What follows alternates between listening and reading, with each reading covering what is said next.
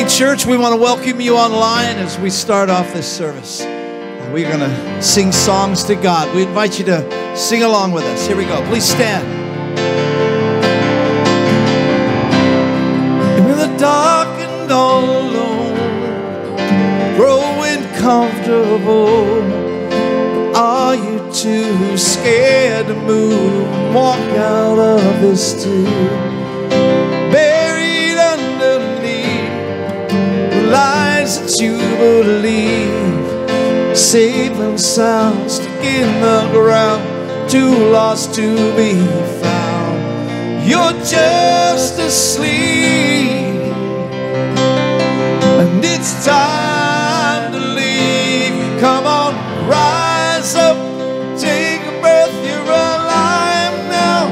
Can you hear the voice of Jesus calling us out from the grave like Lazarus? You're brand new, power and death couldn't hold you. Can you hear the voice of Jesus calling us out from the grave like Lazarus? Rise up, rise up, out from the grave like Lazarus. When he said your name, the thing that filled your veins was more than blood. It's a kind of love washes sin away. And the door is open wide, the stone's been rolled aside. The old is gone, the night has come. So come on and rise up, take a breath, you're alive now. Can you hear the voice of Jesus calling us out from the grave like Lazarus? You're brand new, power and death couldn't hold you.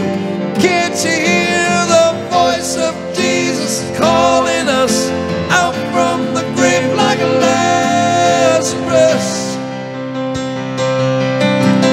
Rise up, rise up, out from the grave like Lazarus. Us to walk out of the dark, he's giving us new resurrected heart. Yes, calling us to walk out of the dark. He's giving us new resurrected hearts. Come on and rise up, take a breath, you're alive now. Can you hear the voice of Jesus calling us out from the grave like Lazarus? You're brand new, power and death couldn't hold you. Can't you hear the voice of Jesus calling us out from the grave like Lazarus? Rise up, rise up, rise up, out from the grave like Lazarus. Rise up, rise up,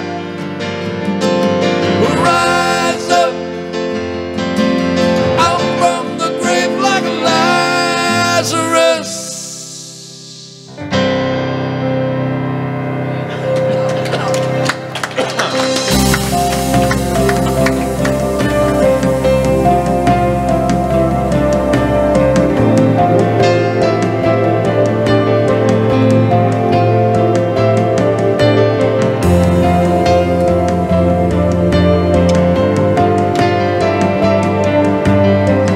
My hope is built on nothing less than Jesus' blood and righteousness. I dare not trust the sweetest friend, but wholly trust in Jesus' name. Church, sing that again. My hope is built on nothing less. In Jesus' blood, our righteousness. I dare not trust the sweetest frame, but wholly trust in Jesus' name. Christ our Malone, cornerstone, weak made strong in Savior's love. Through the storm, He is Lord, Lord of all.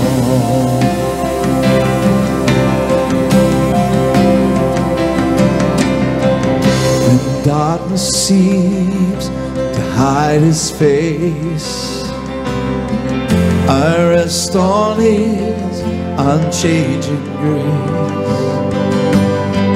In every high and stormy gale, my anchor holds within the veil.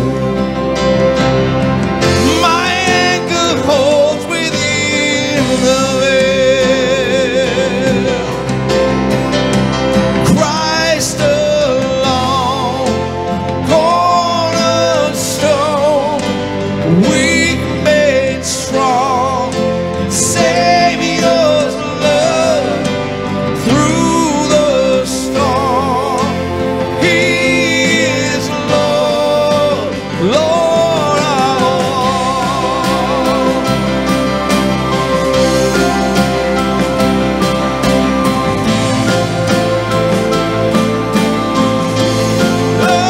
Lord of all. Christ alone, cornerstone, weak made strong, the Savior's love through the storm.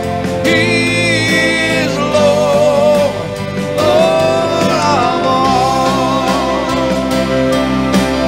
Sing it again.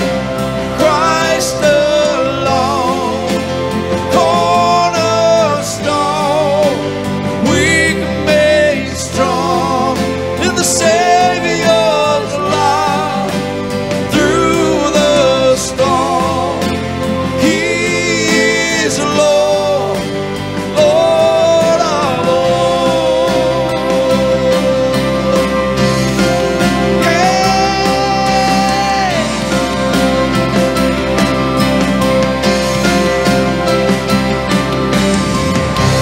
He shall come with trumpet sound.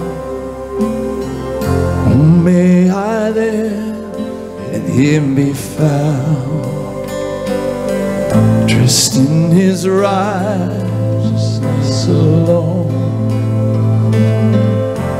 fall and stand before the throne.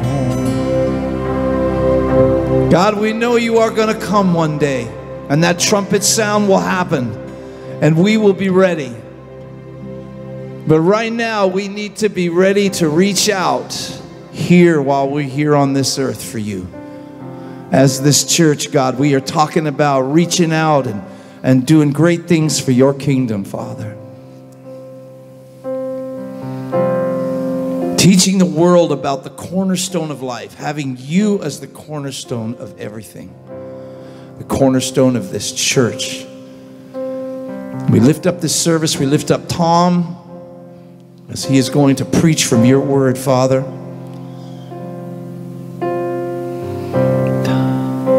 And we lift up the people here today, God, Your children. They've come here with all sorts of things that are going on in their lives. Some are great and some are challenging. May we all rest everything at the throne of God today. Those that are online, perhaps you've just tuned in with us and life is really tough right now. We are reaching out to you right now and we are saying that God loves you. Don't lose hope. Find Jesus. We are here for you. Reach out to us. Let Jesus be the cornerstone of your life and you will not believe what will be in front of you, the hope and the joy of the world ahead. Today, this whole service is in dedication to you, Jesus, and it's in your name that we pray. Amen. Amen. Please be seated. I'll let you go sit down. Good morning. We are changing things up a little bit. The order is a little different today. New year, new order. No. It's going to confuse everybody. So we're going to start off by signing the black books. We want to know that you're here this morning. So if you just grab those books, put your name in there. If you've got any changes to your address, anything like that, that's a great time for us at the beginning of the year to get our records straight and fresh. If you're watching online, we want to know that you're out there also. So just say hi to Ray and Linda and Tasha back there, and they will say hi back. And if we've got anything, information you need for us to have, just let us know through that Facebook Messenger. Also, we're a church of prayer. In the back of all your chairs, there is a prayer card. So I want everybody to take that prayer card out right now. We're going to do homework. Already started. No, you didn't start with what I want. If you've already started one, get another one. No, I need you to get another one, seriously. If you've already started writing prayer requests on a card, take out a new card. How many of you had prayer answered last year? That's what that card's for. That's a praise card. I want you to take a moment and write down what God did for you last year. We talk about praying all year long, and we put our request in, but how many times do we take time to share our praises? I want you to do that this morning. I want to see a card for every one of you for what God did for you last year. If you're watching online, same thing. If God answered some big prayers, we want to know it. We want to talk about it. We want to share those things. So do that. You'll drop it in the box before you leave today. If you got prayer requests, fill those out also. We will be praying for those this week. If you're watching online, send yours in too. You can email them to us at prayers@scottsdalecc.com. And then you can join us on Wednesday night. And we'll be lifting all these prayer requests up and going before God and put them at the foot of Jesus at the cross. So think about joining us this week for our midweek prayer service, which is at 6 o'clock every Wednesday night. We would love to see all of you there. We've been a little slim the last 2 weeks, so I won't point any names out. But we'd love to have some new faces there also. Coming up, if you haven't started a new Bible study this year, now is the great time to do that. The men's Bible study meets on Thursday at Denny's at 8 o'clock. We're doing the book of John. The ladies meet on Tuesday at 9 o'clock? 10 o'clock. And they meet right back here in this room and see Marlene about getting a book and what that study's about. I think you're doing James, the book of James.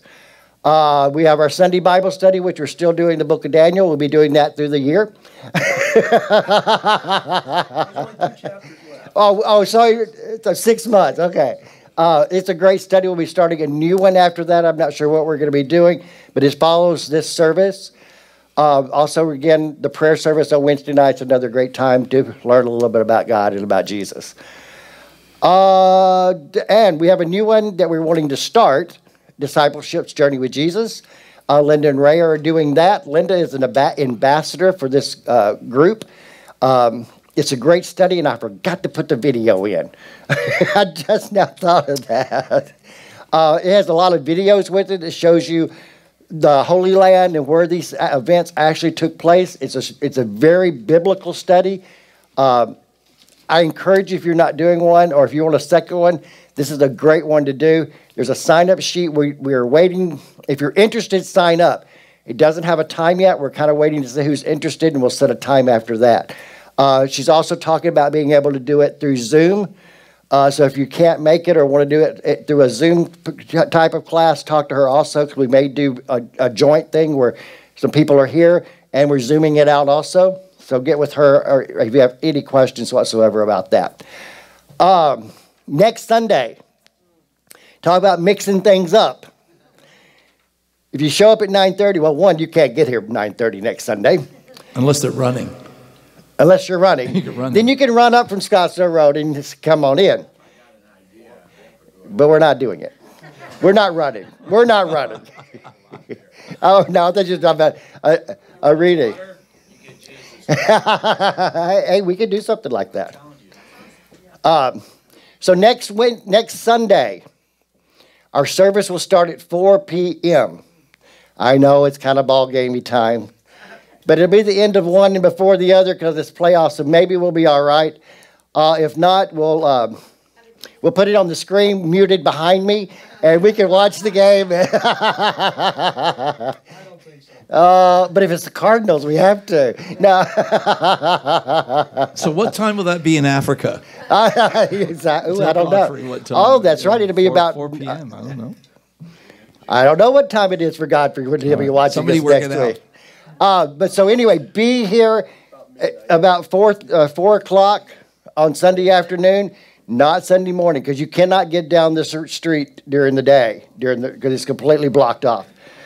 So big plans next week. Be here. We might even do a little something special because it is a special, different time. So be here. This time, like I said, we've mixed everything up. We're going to take up our offering. So if you're here this morning, in the back of the chairs, you'll find your little envelopes. And you just fill that out, put your money in, check in, however, and drop it in the box in the back of the room. If you're watching online, you can go to our webpage. It'll tell you all the different ways that you can give. You can give through Zelle, PayPal, mail it in, call me, I'll come pick it up. I need to go pick up a couple right now, right? I know the people are watching and say, well, you haven't been to my house in a while. I'll get there this week. Also, if you're here in the building, you can also use those same things as Zelle and things like that. So at this time, I just want to pray for our offering. Father God, we thank you. We thank you for this opportunity to be obedient and just say thank you. Thank you in a way that is tangible to how you take care of us, always providing for us. This is an opportunity for us to give back. Give back to support your ministries, to support sharing your kingdom with others in our community. So this morning, I'm just thankful for all those that you have sent here that are part of this ministry and part of giving to this ministry so that we can do your job, your work, your mission in our community. Father God, we ask that you bless this offering. Give us as leaders and a church family wisdom on how you want us to use it. Let us have ears to hear your plan, not ours. And let us have the courage to carry it out. Father God, we thank you for always being our great provider and for always loving us through every situation. And it's in your precious Son's name we pray. Amen.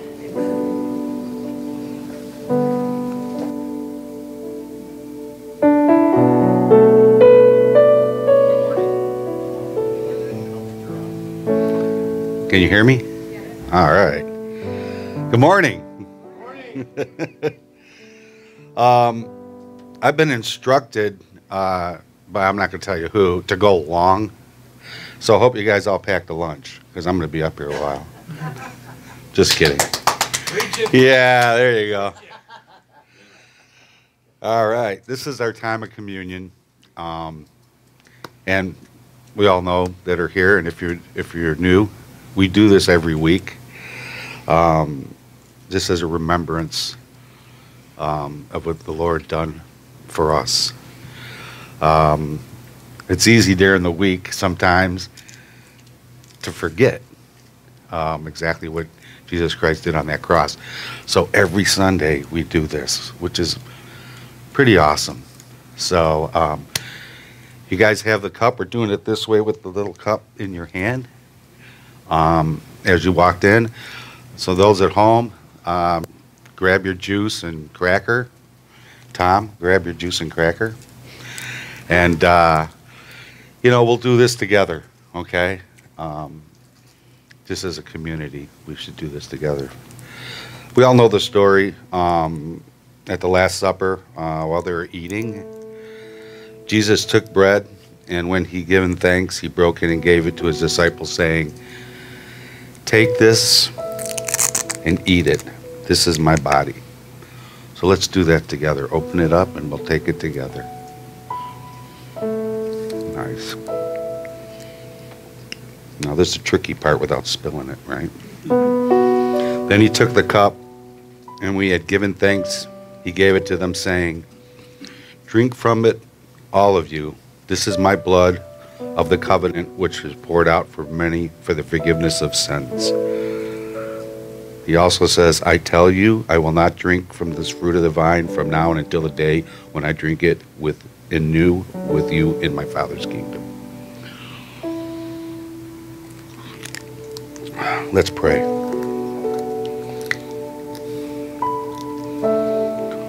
Thank you so much, Lord, for your living sacrifice, a debt we'd never be able to repay. Our hearts are forever indebted to you until you come again. In your name we pray. Amen.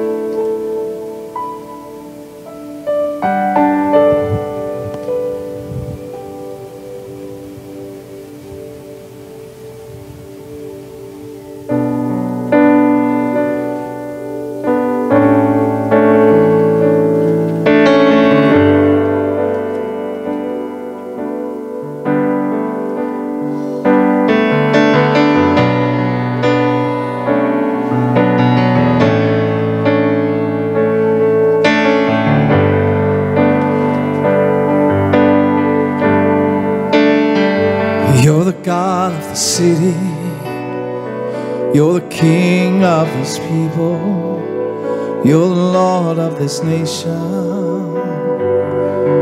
You are. You're the light in this darkness. You're the hope to the hopeless. You're the peace to the restless. You are. There is no one like our God. There is no one like our God. Greater things have yet to come. Greater things still to be done in this city.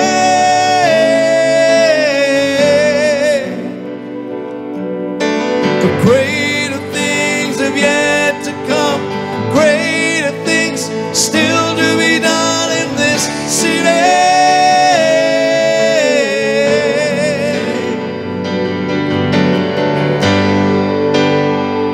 You're the God of this city. You're the King of these people. You're the Lord of this nation. You are. And you're the light in this darkness. You're the hope to the hopeless. And you're the peace to the restless. You are.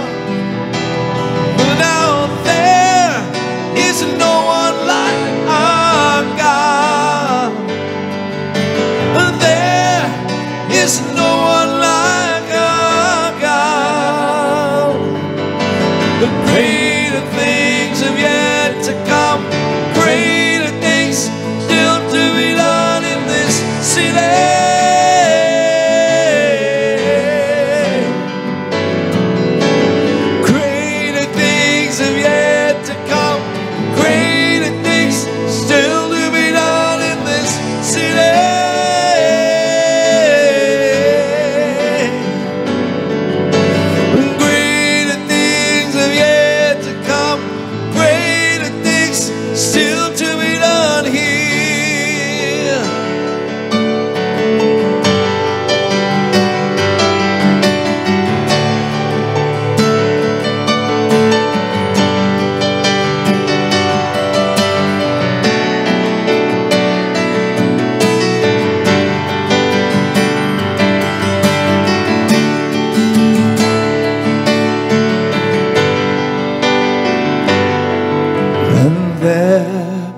is no one like our God. There is no one like our God. There's greater things have yet to come, greater things still to be done in this city.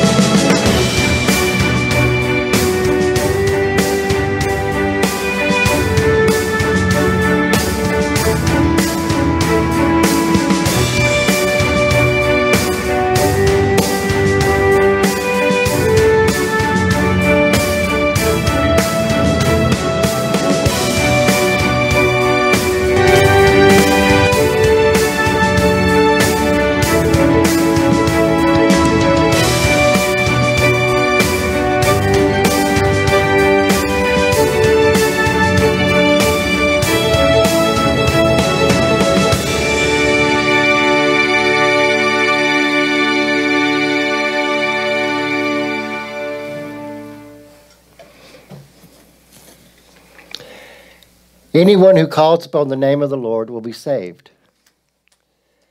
But how shall they ask him to save them unless they believe in him? And how can they believe in him if they have never heard about him? And how can they hear about him unless someone tells them? And how will anyone go and tell them unless someone sends them? That is what the scriptures are talking about when they say, how beautiful are the feet of those who preach the gospel of peace with God and bring glad tidings of good things. In other words, how welcome are those who come preaching God's good news. At the beginning of every year, I try to look at the coming year and set up a plan for what we're going to do that year. What direction we're going to go that year. I pray about it. The elders pray about it. I look at the needs of our church. I look at the needs of our community. I look at the current status of our church and our people. And I ask God to show me, to show all of us what he has planned for us for the coming year. And every year I try to find a verse that kind of is like the motto for that vision, for that plan, and use it as a reminder throughout the year of what our goal is, what our vision is, what our mission is. I just shared with you this year's verse, Romans 10, verse 13 through 15. You're going to hear that verse a lot over the next year. It's an important verse for us as a church. How are they to know if someone doesn't tell them or doesn't show them? Today, as I usually do this time of year, I try to lay that plan out. So that's what we're going to be doing today. So I noticed Kim brought lots of donuts and lots of zucchini bread, and I hope she brought all that extra stuff for a reason. We're going to be here a while. Mike tried to steal some of my pages out of my notes, but he didn't get away with it. But every year at this time, I try to set that plan out for you. And I asked you to go on this journey with me. So hopefully, today I will inspire you to do that. That God will open your hearts and your minds, and we are all on the same page, and we are all looking to do the same thing, and that's serve God. Serve our community. Serve each other. The past couple of years, we've had some constraints on what that mission looked like and what our activities looked like with the pandemic and all the craziness that was going on. But this year, I feel God is directing us to go back out there. It's time. It's time for us to take the opportunities that are out there for us to regroup and look at this moving beyond this building. God gave us that time of rest over the last 2 years so that we could regroup, so that we could refocus. He even gave us a new building to do it out of, one that fits our needs and must be in a spot where He wants us to be more than where we were. We have a new opportunity. God is setting us up for what He has in store for us next, for what our community needs and how we can meet those needs. We at Scottsdale Christian Church have a long history of community service. We have over 60 years of being the hands and feet of Jesus in this community. It's time that we take our place back into our community and impact it in great ways. Our mission pretty much stays the same. God's mission stays the same. Going out into the community and being the hands and feet of Jesus and spreading His message of salvation to all, as many as we can. That is what we're called to do. Today, and over the last few months, I've really felt a strong pull for us to return to our community. It's very easy for us to do all these little things in the house and sit here on Sunday morning and love on each other and take care of each other. But I feel a strong pull that it's time for us to return to our community. It'll take all of us if we're going to make this happen, if we're going to be successful at doing this. It takes more than just us meeting here on Sunday morning and having a great worship to accomplish what God is calling us to do. It's important for us to be here on Sunday morning, as we talked about last week. It's also important for our individual development and growth, which we talked about last week. If you missed it, I encourage you to go back and watch that sermon. It's online. But all that stuff was to get us ready, to get us as individuals ready and us as a church family ready to go. This year's vision, I've titled Beyond the 52. Church outside of Sunday mornings. What does that mean exactly? What does it look like? You're going to see that beyond the 52 a lot over the next year. But let's talk about that for a minute. What does it mean beyond the 52? Well, there's 52 weeks in a year.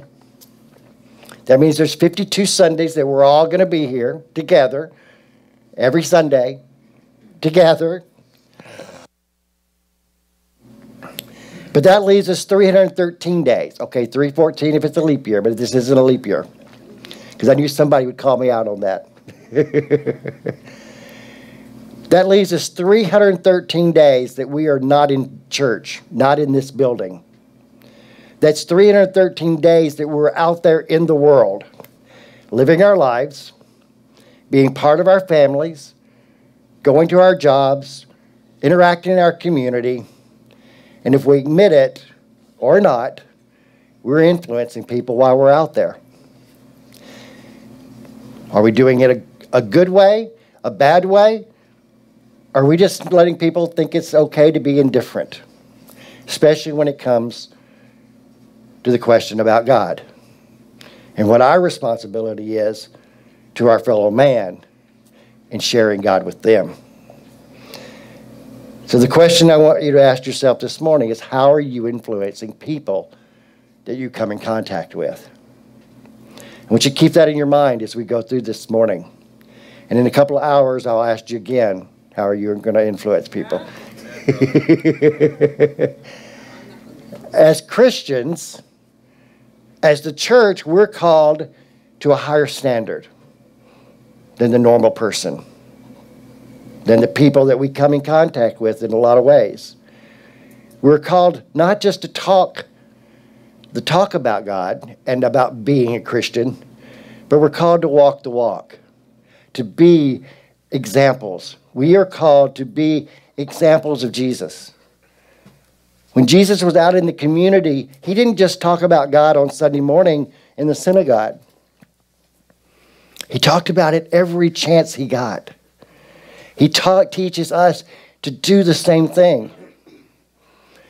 He teaches us that by the examples that how we live also is how we spread the gospel.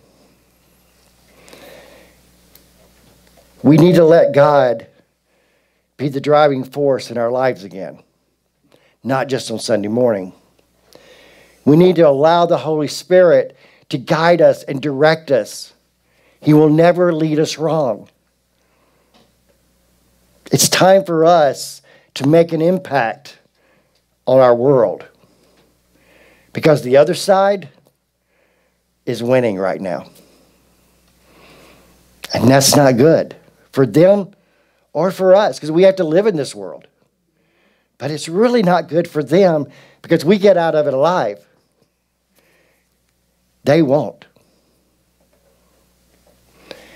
So the impact that we have is such a huge responsibility on the eternity of maybe the people that we love. We are called to be the hands and feet of Jesus every single day, wherever we're at, whoever's around. As a church, God has called us together for just a time as this. We're not here today by luck or by chance.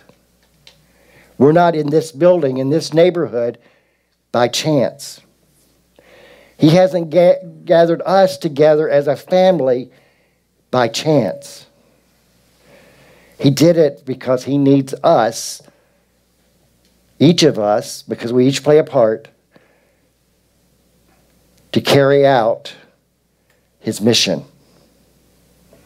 God brought us all together for a purpose. He has a plan for us as a collective. That plan is to share the gospel. I know that's scary for some. We're called to be messengers. We are called to be messengers of God's story. Now, don't want to freak out on me, not yet. You can breathe. I'm only going to make you come up one at a time and talk. You may not be called to be standing on the corner of McDowell and Scottsdale Road with a bullhorn. telling everyone they're going to hell. That may not be your call. Now, it may be Paul's. But he don't need a bullhorn, right?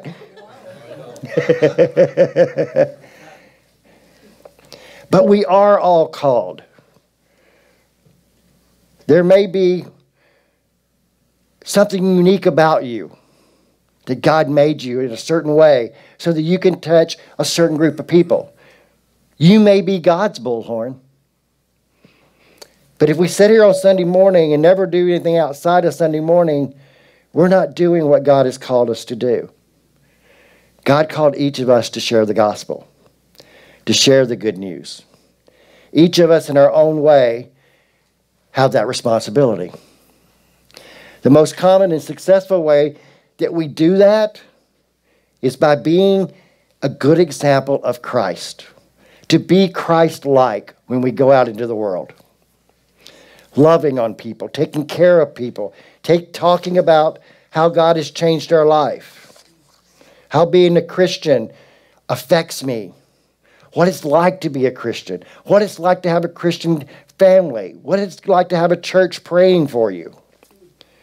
Being Christ-like every single day is sharing the message, is preaching the message.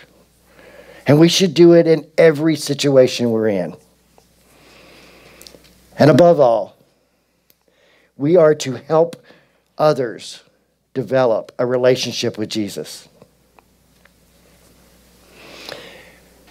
so they too can believe.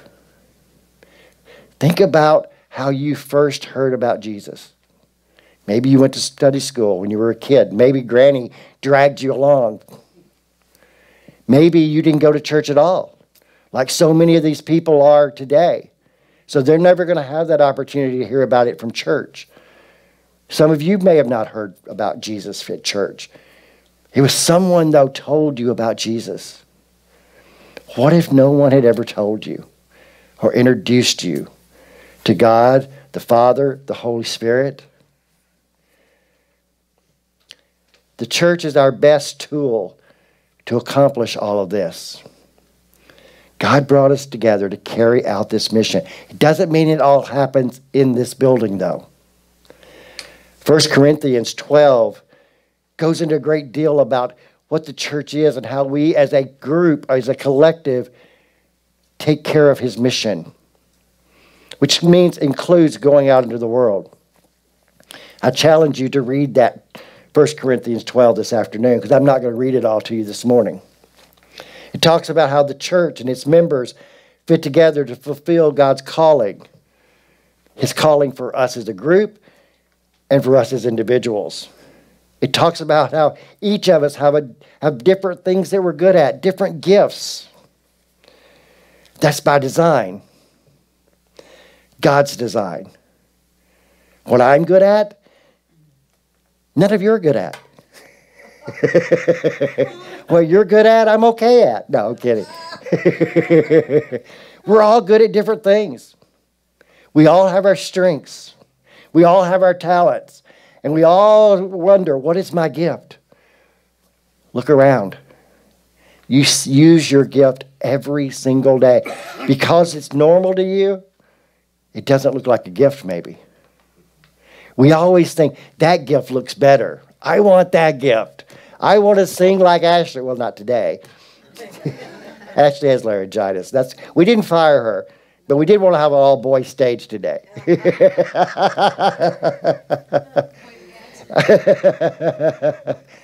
We all have different gifts. And our own gifts sometimes it's hard for us to recognize. But never underestimate the power of your gift. Maybe it's just sitting and listening to someone. Maybe it's just being there with someone. Maybe it's cooking. Maybe it's talking on the phone. Well, those aren't gifts. Yes, they are. Loving people, taking care of people, whatever their needs are, those where our gifts come in. But together, as a group, we get to cover a lot more areas because we get to take all of our specialties and then we can cover anything that comes along because we got somebody that's an expert at that. 1 Corinthians 12 also describes the church as if it was a human body, a living, breathing thing that God created. That's the church. And each body part, just like our human body parts, has a very specific function.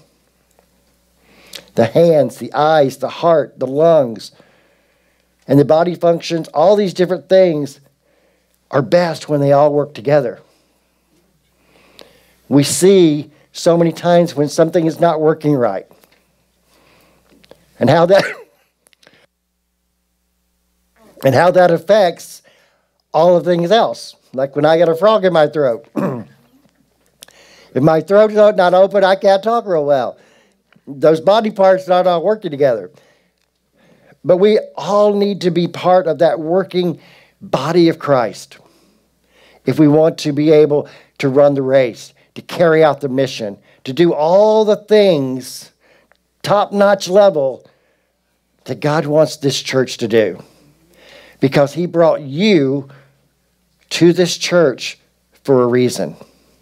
Because of your gifts and your talents, there was a need for you here. Whatever that is, if you don't do it, we have a hole.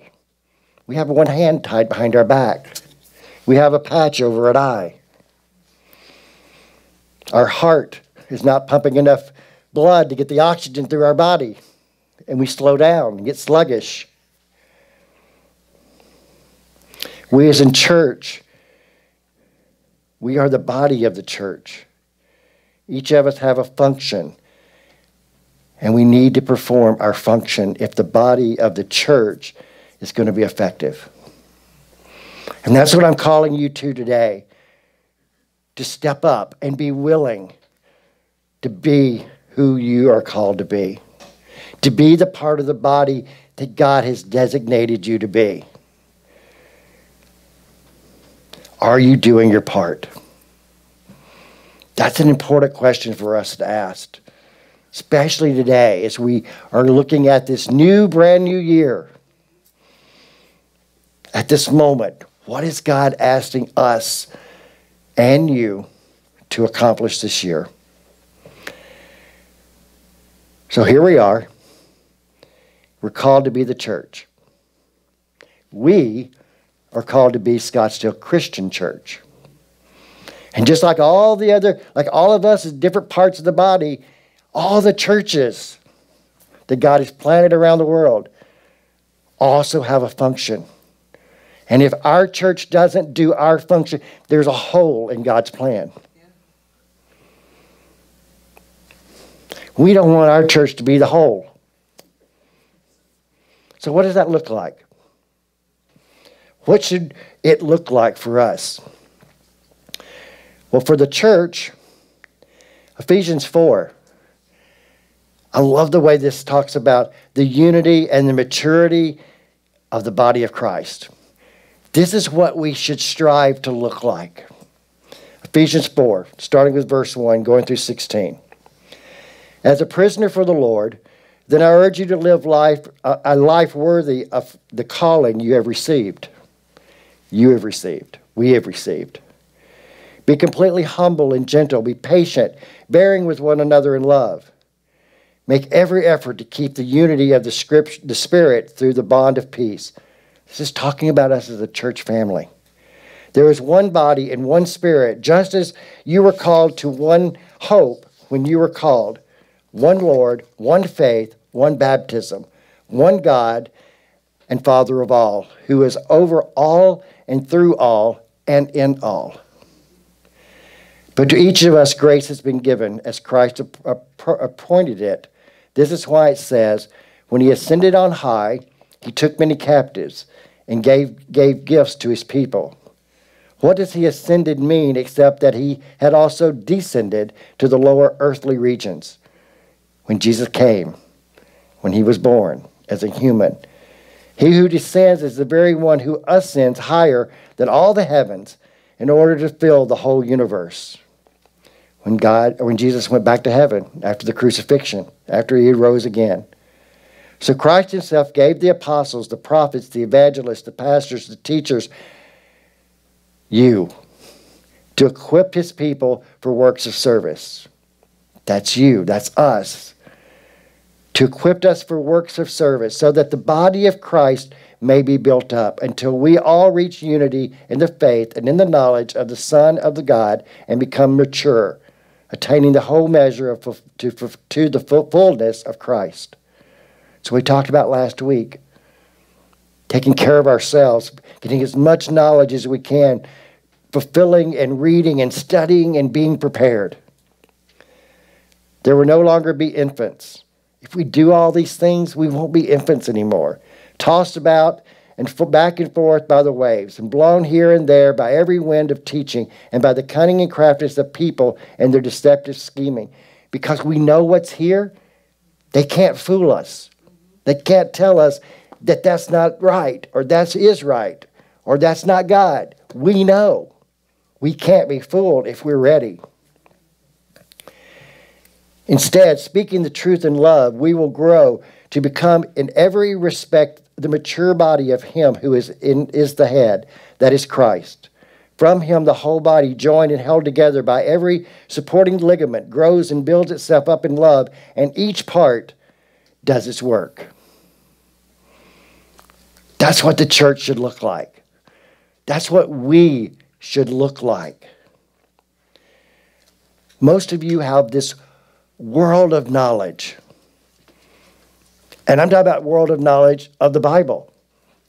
A lot of you have been around for a while.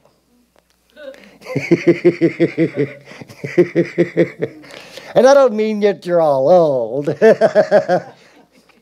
But I know, I hear you talking. I see you in Bible studies. I know you have a world of knowledge. You should be more than just infants at this point. You should be walking more, talking more, walking your faith more, talking your faith more. But how many of you, as a Christian, still want to sit in the crib? Have someone carry you around, feed you, and goo-goo and gaga instead of saying words? Most of you have a world of knowledge to share. You have experiences. Most of you have these amazing stories of what God has done for you in your life. How he's answered this prayer or that prayer. Or just how it's so much easier to get through life just knowing. When we go through those bad times or those changes, we just know that God's there. May not change the situation, but it sure makes it easier to get through it. Most of you have life-changing events happened in your life because of God, because of Jesus. But most of you are reluctant to share those very things that makes you breathe easier, that gives you hope, that gives you peace, that guarantees your future. Those are the things we should come easily sharing. We talk about our earthly accomplishments without any faith. We'll tell you how great we are in every other area, except when it comes to God. Because, it just makes people uncomfortable. Most of us need to stop the reluctance. People want to hear your stories. People need to hear your stories. They're not nearly as reluctant as you think they're going to be. Now, you may not get a rallying applause the first time, and there may be a little uncomfortableness, but you never know when your story is going to be the beginning of their story. We, the church, you, we all need to become God's faithful witnesses.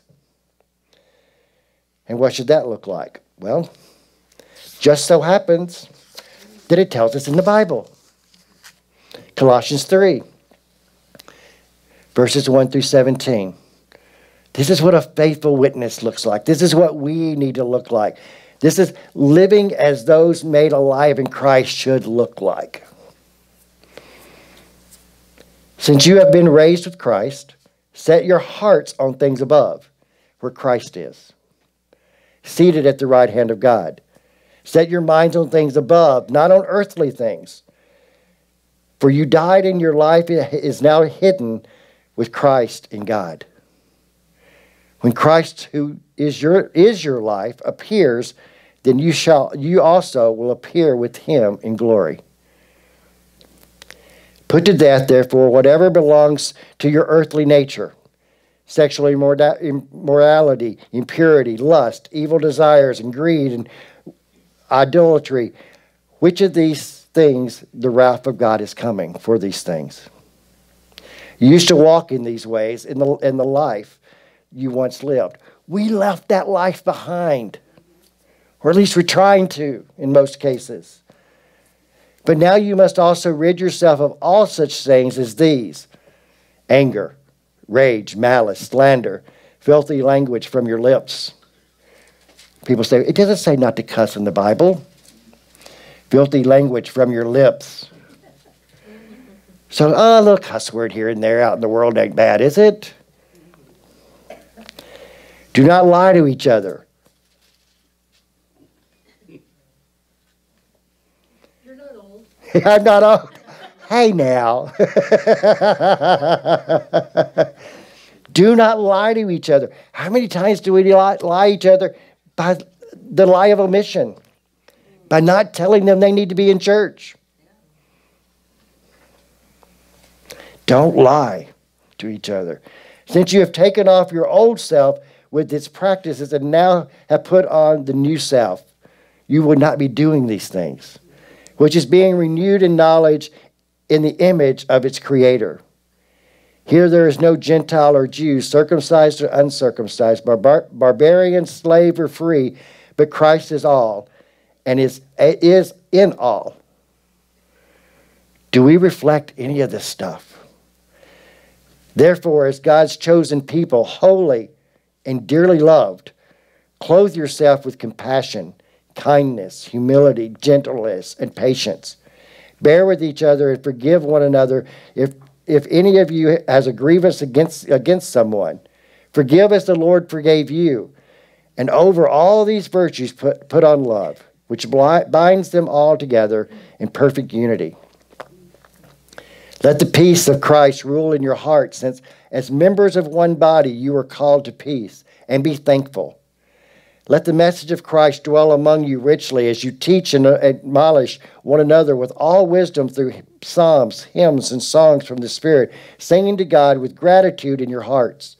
And whatever you do, whether in word or in deed, do it all in the name of the Lord Jesus, giving thanks to God the Father through him. Are you living a life of faithful witness? Let the peace of Christ rule our hearts, our actions. Whatever you do, wherever you are, even on a Monday at the grocery store, or Wednesday when you're at the office, or wherever it is, wherever it is, the words you speak to others or the deeds that they see you doing are important. Are they a faithful witness to God? To what he has done for you, what he has done in his life? Are you being Christ-like?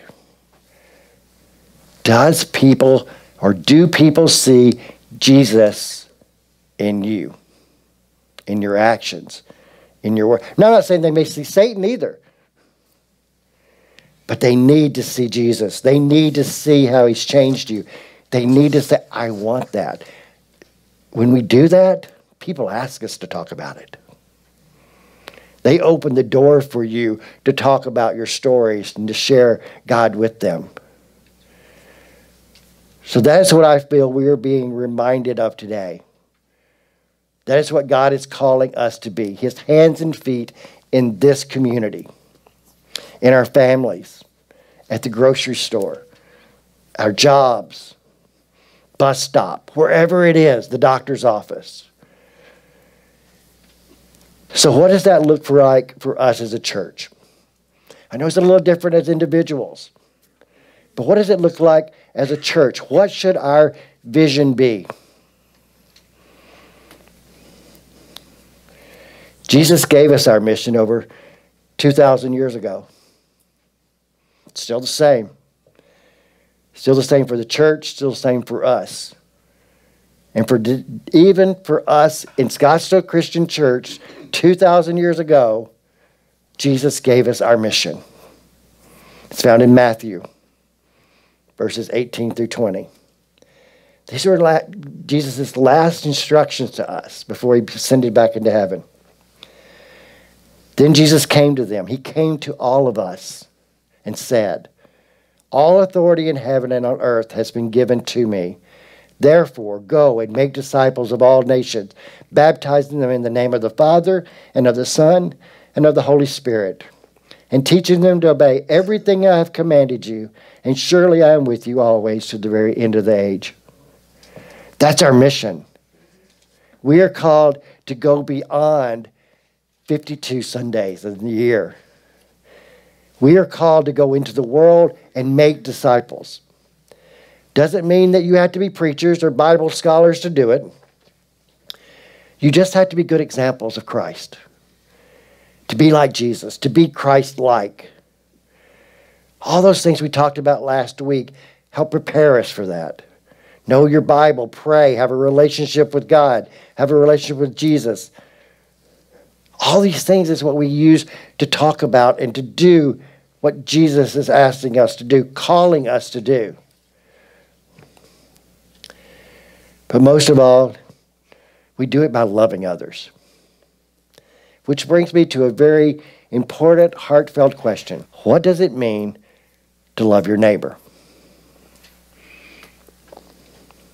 What does loving our neighbor look like? Sounds easy, right? We take care of their needs. We don't judge them. We are nice to them. We do things for them. We help them. All good things. All part of the process. But what does God think is the most important thing we can do to show our love for someone? Let me put it like this. Who do you love the very most? Think about that for a second. Get that person in picture in your head. Think about that person. Do you want that person to go to hell? Or do you want them to go to eternity in heaven? I know it's a silly question, and maybe it is. But think about that. What is real love? What is God-type love?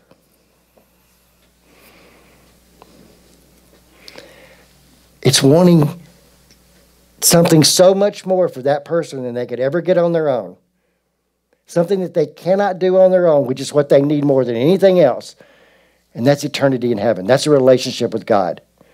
If we don't give that to person, we can take care of all their needs. We can pay all their bills. We can cook all their meals. We can be their best friend. But if we don't introduce them to Jesus, they're still going to go to hell. Did we love that person?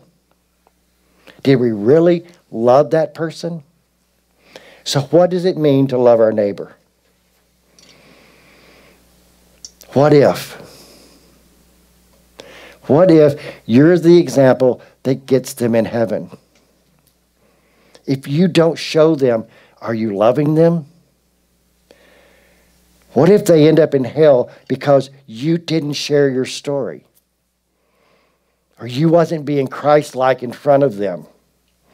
You claim to be a Christian, but they didn't see it. What if no one ever shared God with them? What if we only kept God in this room? Are we loving our neighbor? We can do all the outreaches that we want to do. We can take up all the food drives we want to do. But if we don't introduce them to Jesus, are we really loving them and taking care of their needs? This is the basis for our vision as a church. This is the basis of what we have to accomplish beginning now. Our vision for 2022. has to include sharing the gospel, introducing them to Jesus. God is calling us to go into our community and love people, to love them so much that they end up in heaven. Which leads me back to that verse that I shared with you earlier, our 2022 verse. As I read it this time, I want you to think about how you play a part in the vision. Anyone who calls upon the name of the Lord will be saved. But how shall they ask him to save them unless they believe in him? And how can they believe in him if they have never heard about him? And how can they hear about him unless someone tells them? And how will anyone go and tell them unless someone sends them? This is what the scriptures are talking about when they say, how beautiful are the feet of those who preach or share the gospel of peace with God and bring glad tidings of good things. In other words, how welcome are those who come sharing God's word, sharing our experiences, sharing our testimonies, sharing God's good news. If we don't tell them, if we don't show them, if we aren't the examples for them, if we don't love them enough, who will? How will they know? How will they be saved? How will they make it to heaven when they may not come in this room? And the world is certainly not telling them about this. The world is doing just the opposite. How will they know if we don't tell them? What will this look like for us in this room? What does it look like for us to go out in our community and share the gospel?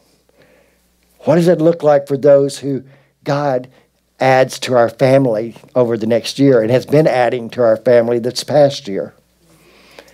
First, we have to be ready as individuals, as we talked about last week. We have to prepare. We have to do it.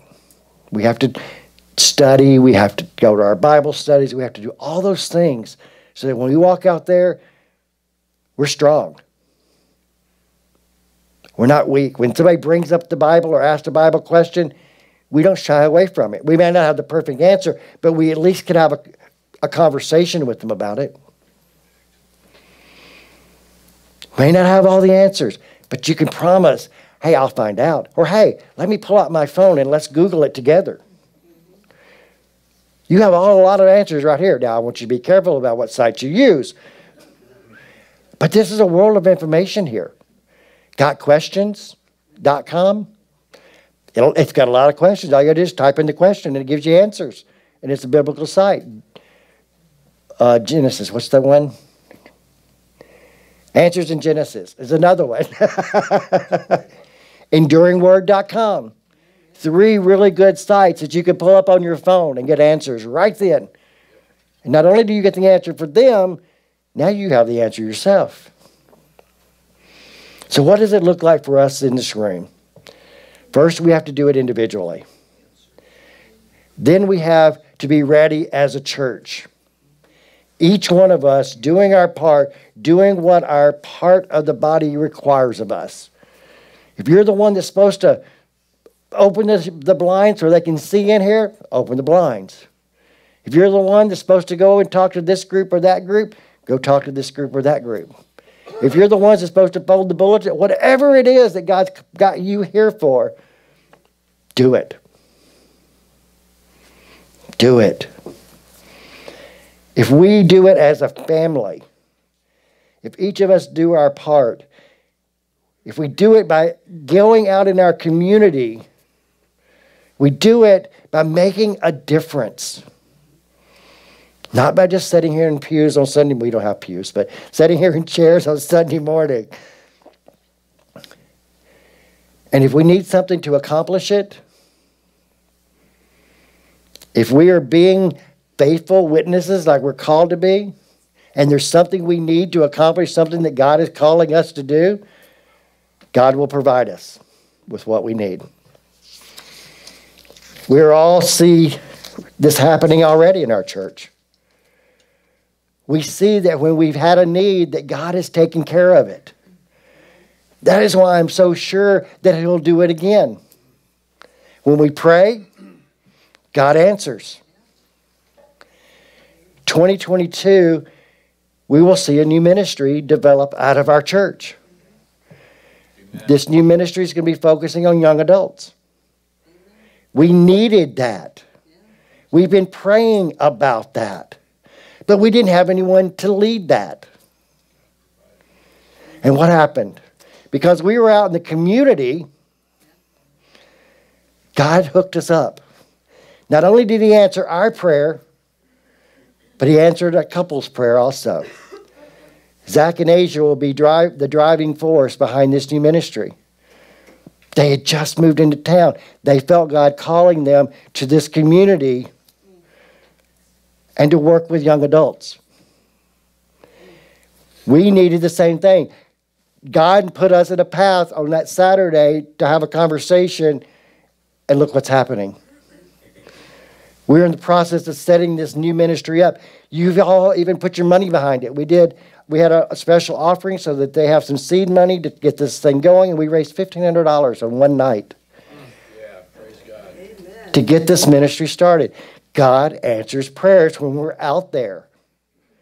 We can sit in here and ask all day, but until we get up and walk out, that's where the action happens.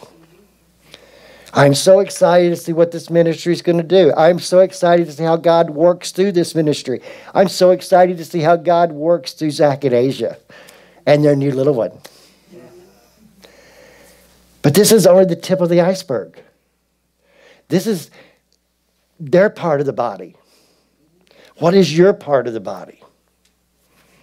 Each of us have to be doing our part. Each of us also are being called in some specific way. May not be as dramatic as theirs, but in our own way, it's just as important. Some will have high profile jobs. Others will be behind the scenes. But it's going to take all of us. In the lobby, you probably noticed that I'd done some redecorating. That area, that wall is going to be beyond the 52 wall. That's where we're going to be reaching out into. That's where you're going to get the information that you need. You'll see a map of our zip code. You'll see a blown up section of this neighborhood behind us, which I feel is where we're really being called to. You will see us. That is our mission field. That board, that area is going to be where we display and have our sign-up sheets of all the different stuff that we're going to be doing to accomplish our vision for this coming wall. That's our vision wall. Remember the vision boards we had to make in college and high schools? That's our vision wall. We already have a few things planned. This is our list. Impressive. And this is out there, so you know ahead of time. You can already plan on when the Christmas party is, and when you're going to have yard sale Santa. When our October food drive is going to be. But the first thing I want to is in your bulletin, there's a flyer about socks. I wanted us to start the year off right now. I didn't want to wait. So we're doing a sock drive for Shoebox Ministry. They put boxes together for the homeless, and one of the things that a homeless person really enjoys is a new pair of socks. You don't understand what a blessing that is to a homeless person. Yes. So we're collecting socks through the end of February for Shoebox Ministry. They'll have new socks, men's and women's. Just drop them in that box out there on our vision wall. And make sure that, they don't get lost. The Buddy Sister, I love the little cartoon. Again, we'll be doing the food drive with Vista del Camino that we did in October when we went out into the neighborhood. But we're going to build it. We're going to make it bigger this year. Not only is it going to be the businesses in our complex, we want to get all the businesses in the area that we can. And we want to at least do this neighborhood again. Maybe we'll get this neighborhood across the street on the other side of Scottsdale Road this time too. Let's do 3 tons of food instead of 1.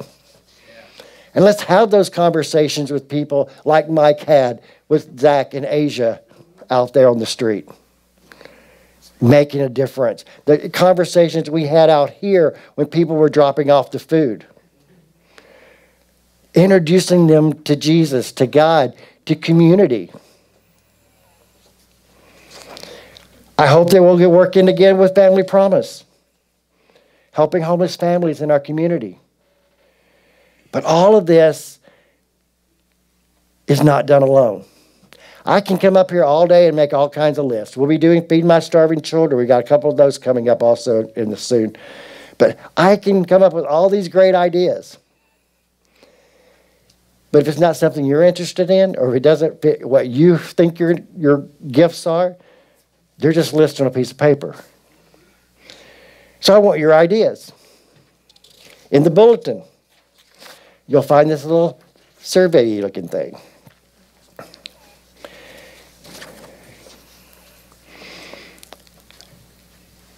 What types of service projects would you like to see the church do? Doesn't necessarily say that you have to do that one. But then the next one says, what type of service project would you participate in?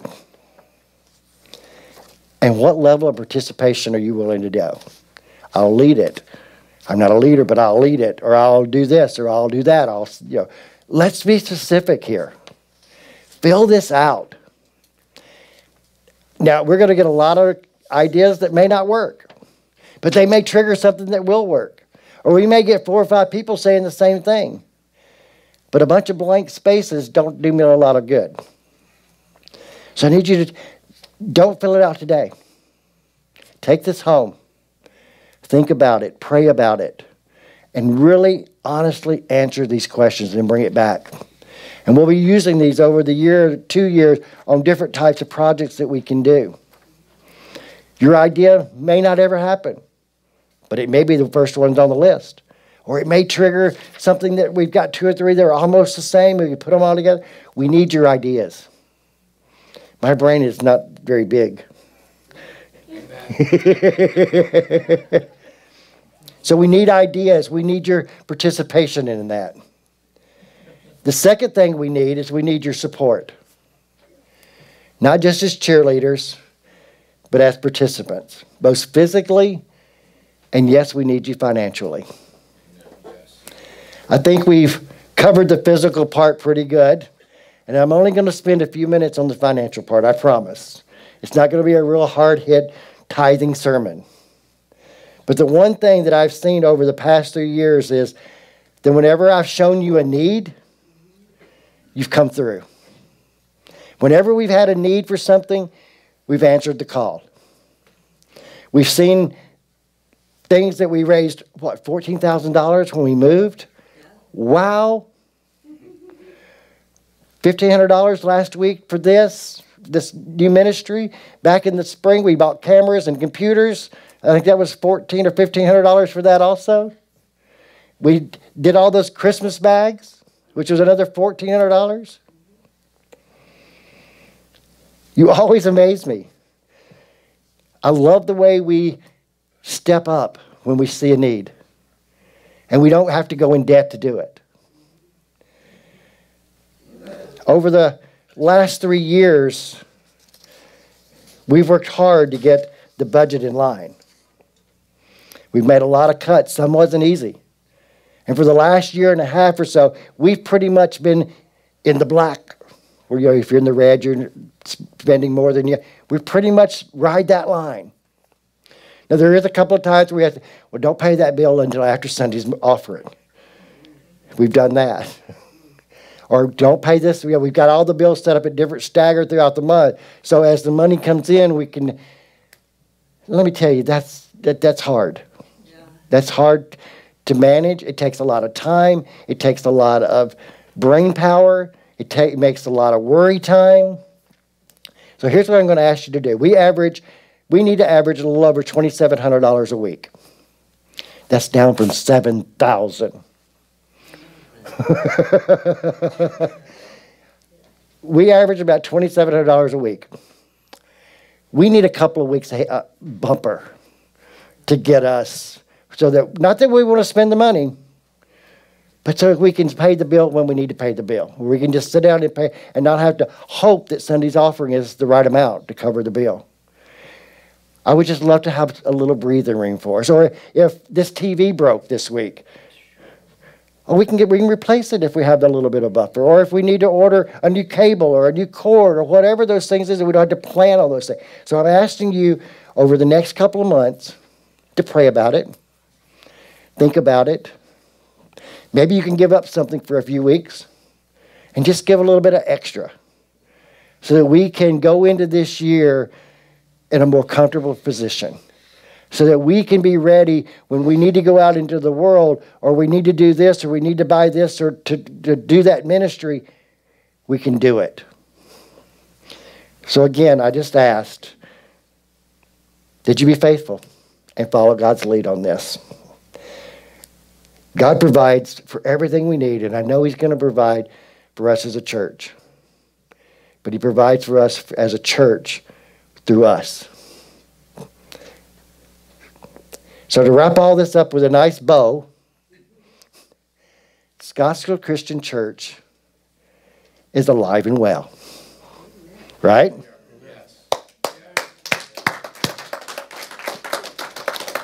We are here to serve this community.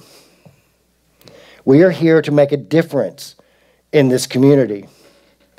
We are here to love those in this community. And we're here to support each other also.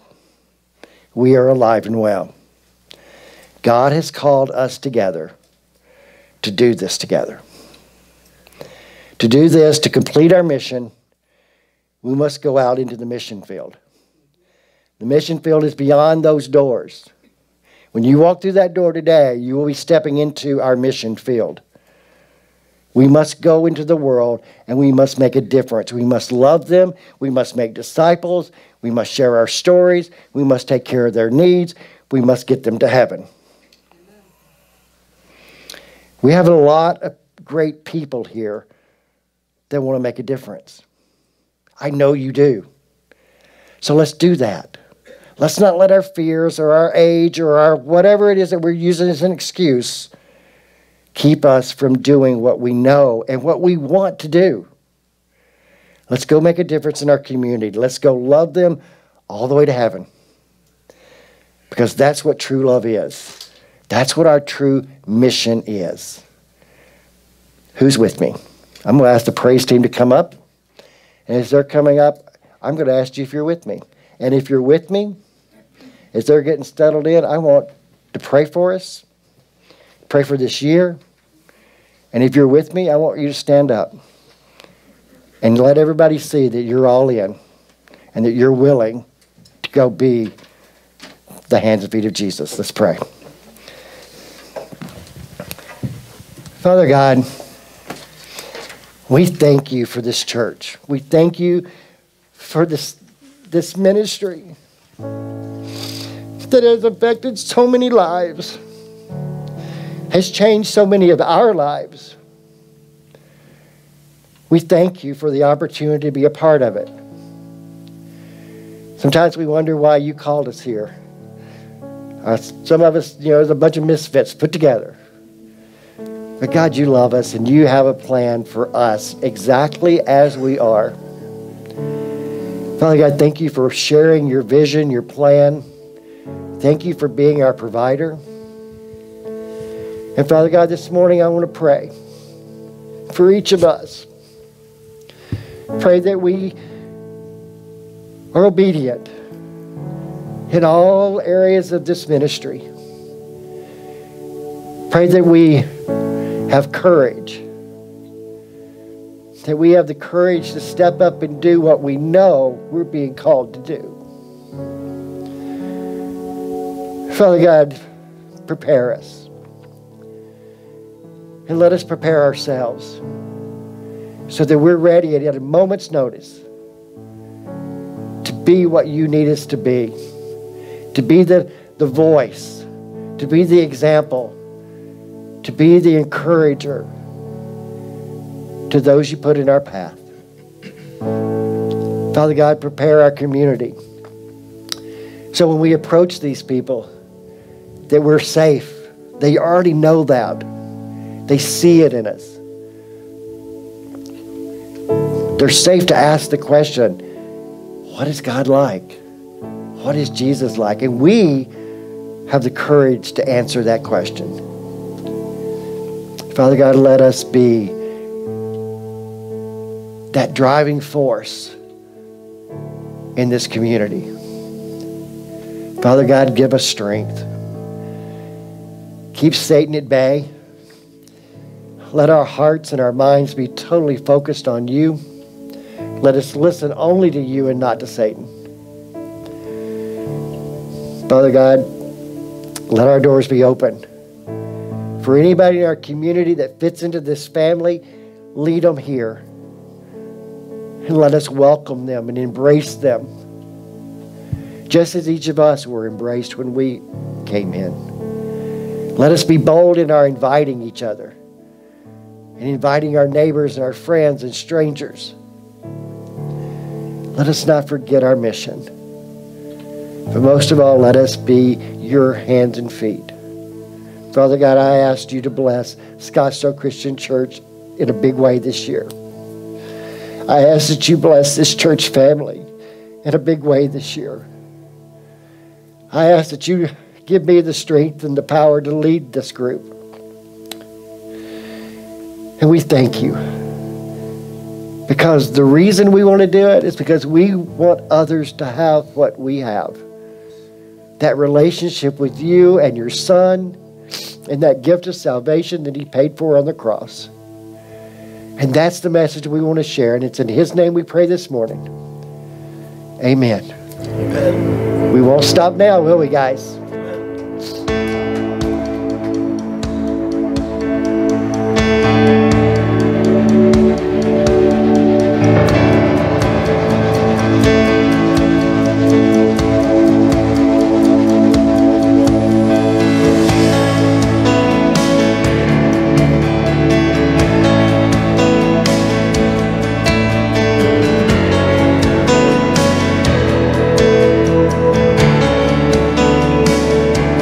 Give you glory for all you brought me through. And now I'm ready, whatever you want to do. Moving forward, follow after you. Now I'm ready, whatever you want to do.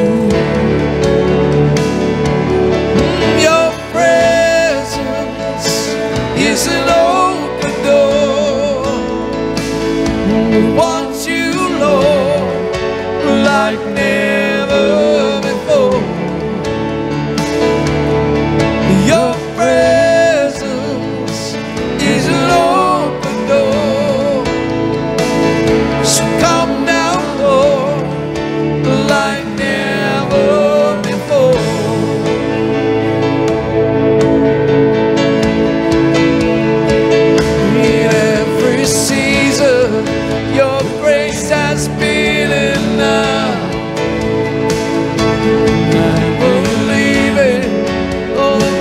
Is yet to come.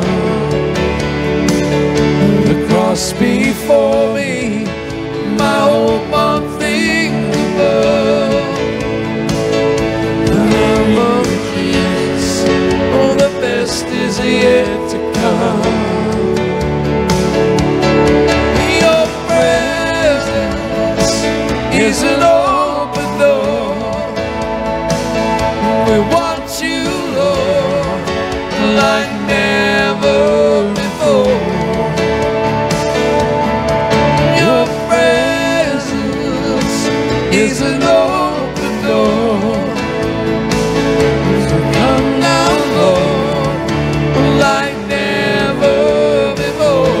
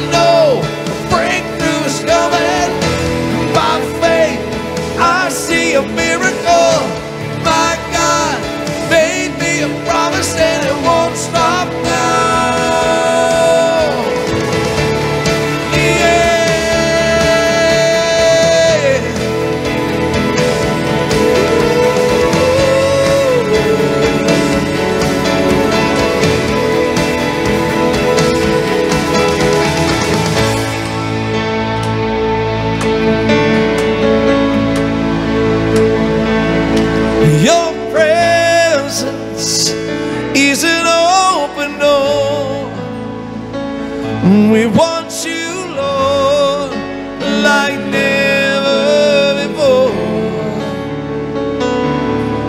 Your presence is an open door. So come now, Lord, like never before. Amen. We just want to remind you today, and if you're online right now and you know there's all this hope about things that the church is ready to do, but perhaps you're just not there. You're challenged in where you are right now. We are here for you. Thom is here for you. The elders are here for you. You have to reach out, though. You have to be brave enough to reach out. Let go of the pride and understand that a breakthrough can only come when you reach out to God and reach out to the church. We are here for you. We love you. It doesn't matter where you are or what you've done. God loves you and we love you. Say something online, call it out, reach out to the church, call the number, anyone. We will be here for you. God loves you. Jesus loves you. Don't miss it. Same with us here today, church. We want to welcome you into this year in a great way. Let's not miss Jesus. Amen. There's a Bible study starting right now. And we want to wish you all a wonderful week. We'll see you next week.